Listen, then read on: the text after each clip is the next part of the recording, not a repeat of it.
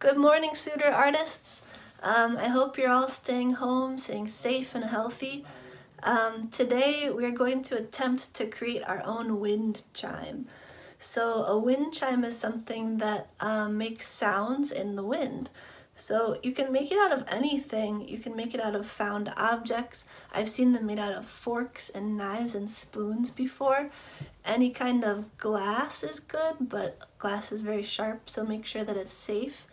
I found a lot of cool objects when I was taking a little walk around my house, listening to all of the things that I found.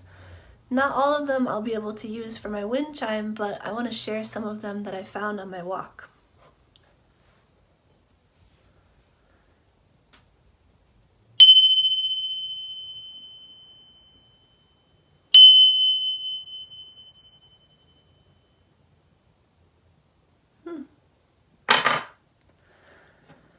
Let's listen to this one. Tuning forks.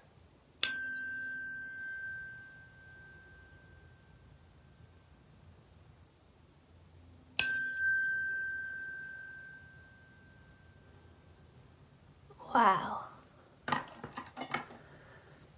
A bell.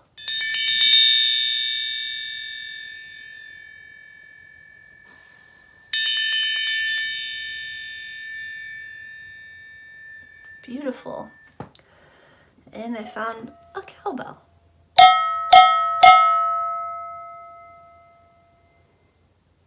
All such different sounds. Well, those are things that I found around my house that I cannot use for a wind chime, unfortunately. But they make beautiful sounds, and it was really fun to take a walk around my house to listen to what I have around. So I suggest you do the same.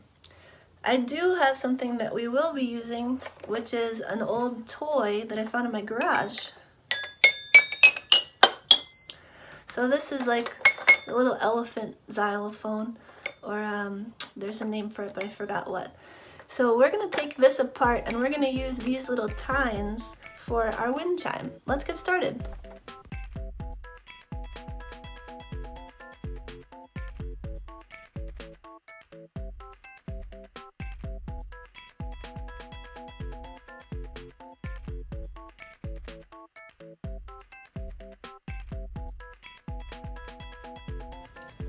Okay, so to hold up all of these little tines, these little glockenspiel things, I'm gonna use chopsticks.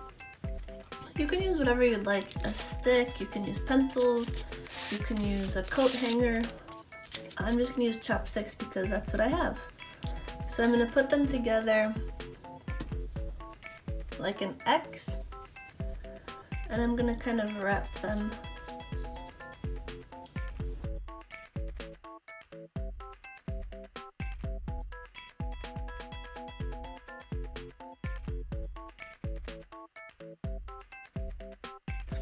Alright, so this will be what holds up my pieces. Okay, so next I want to measure out how long my strings will be. You want them to be pretty similar lengths so that the end pieces will hit each other.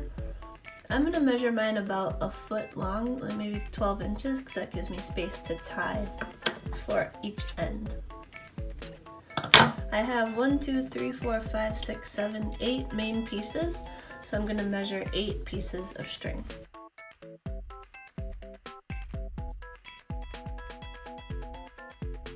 Okay, now I found these little washers inside of the glockenspiel, so I'm going to put these about like halfway up and they'll actually hit some of the other pieces.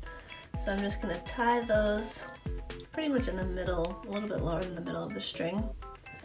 And then at the bottom, I'm going to tie a piece of the glockenspiel.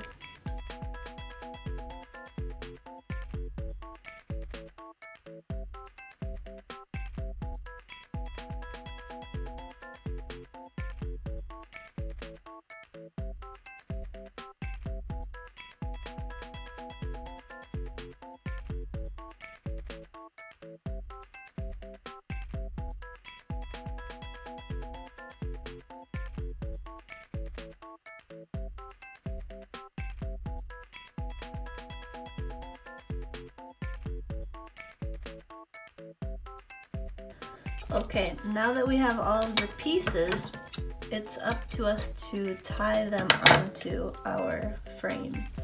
So I'm just gonna kind of tie them throughout. And again, I'm gonna double knot them.